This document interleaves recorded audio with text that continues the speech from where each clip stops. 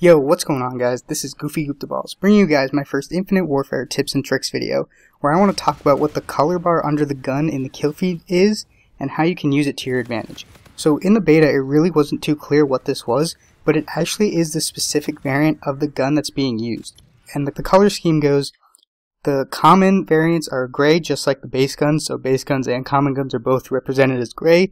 The rare variants are blue, the legendary ones are purple, and the epic ones are orange or yellow. So just to give you guys two examples, in the first example here, I get killed by this kid named Speedster, and in the kill cam we can see he's using the KBR Radiant variant, which is a rare variant, and the color is blue. And if I go back and actually show you a frame right before I die in the kill feed, under his gun is a blue color bar, which corresponds to that variant.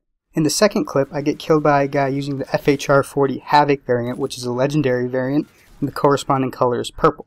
And again, when I respawn and look at the bar under his gun in the kill feed when he killed me, it's actually purple, so it does definitely correspond to this variant. So you can definitely use this information to benefit you in a lot of different situations, but you need to know what each gun variant is and what each specific perk is on each gun variant.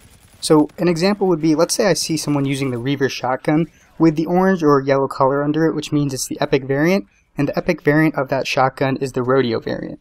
The variant has two perks, the most important one of which is the surplus perk.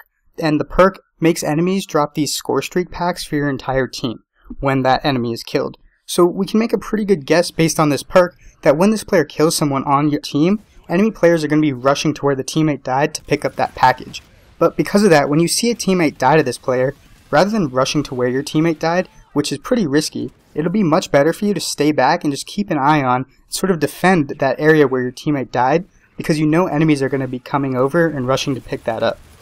This makes you much less likely to die because you're playing more defensively and you know exactly where the enemies are going for. Whereas if you just rushed up and tried to kill them like you normally would, it's more of a risk and you're more likely to die. And that's just one example. There's tons of different variants and perks, so there's tons of different ways you're going to be able to use this with current variants in the game, and I'm sure with variants that they add in later in the game.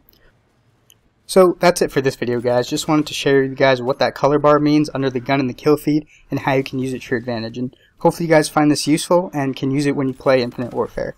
Remember to hit that like button and subscribe for more Infinite Warfare and Modern Warfare Remastered tips and tricks videos from me.